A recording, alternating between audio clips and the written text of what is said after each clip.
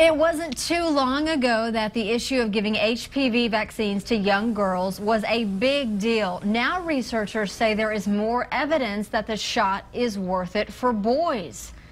The new American Cancer Society also says it could save healthcare systems millions of dollars. Dr. Christopher Lewis with St. David's Round Rock is here to fill us in. A lot of confusion about HPV, and then we're throwing this new information into the mix. Good morning. Good morning.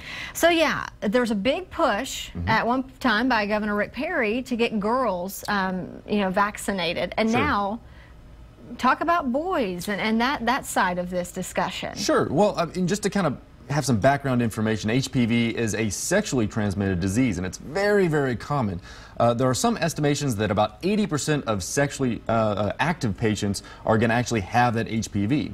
Now, luckily, HPV doesn't cause symptoms in everyone. A lot of people can have it and have no idea that they have HPV. But unfortunately, it can cause cancers. And one of the most important cancers is cervical cancers in women. So we made a vaccine, and that vaccine has been shown to be very helpful in preventing those cervical cancers in females. But we haven't been very good at talking about how it can affect boys as well. Now, boys can still get genital warts and those types of things, but we weren't all that excited about giving that vaccine to boys in some areas. And it kind of showed. We were vaccinating maybe 38, maybe 40% of girls, but maybe only 10 to 15% of boys were getting the vaccine.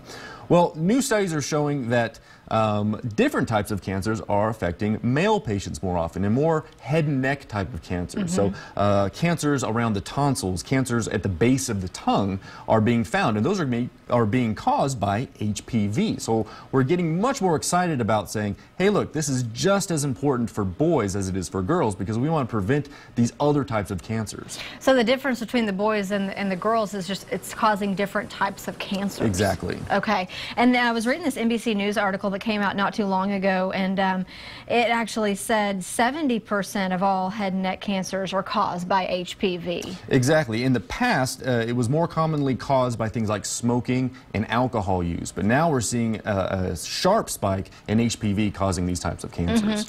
What is the recommended age for boys to get this vaccine? And we were talking during the commercial break how it's a hard decision for a parent at such a young age to already be thinking about their children being sexually active. Right. So it is early on, and one of the reasons why we recommend it early, and the age is 11 and 12 for both boys and girls, so there's no difference between the boys and the girls. It's 11 or 12. But one of the hard things to tell a parent is like, hey, I want to give you this vaccine. It's sort of an anti-sexual disease type vaccine, and it's hard to think of your 11 or 12-year-old as being sexually active, and they're usually not, but we're preventing these problems from happening in the future. And it's important to get these vaccines in early because once you get HPV, the vaccine doesn't work. So we want to catch these kids before they become sexually active, so then you can prevent those types of cancers. Are you seeing parents come in? Do you talk to parents about this, and are they clueless?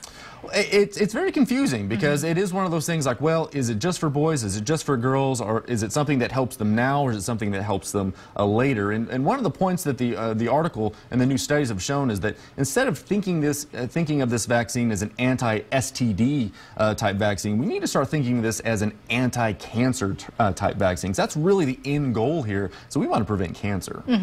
And the news article also mentions the money side of this, which we don't even have time to get into, but just the money that it could save on down the road for fighting oral cancer. Right. They were estimating, and this is just a model, somewhere between $8 and even $28 million.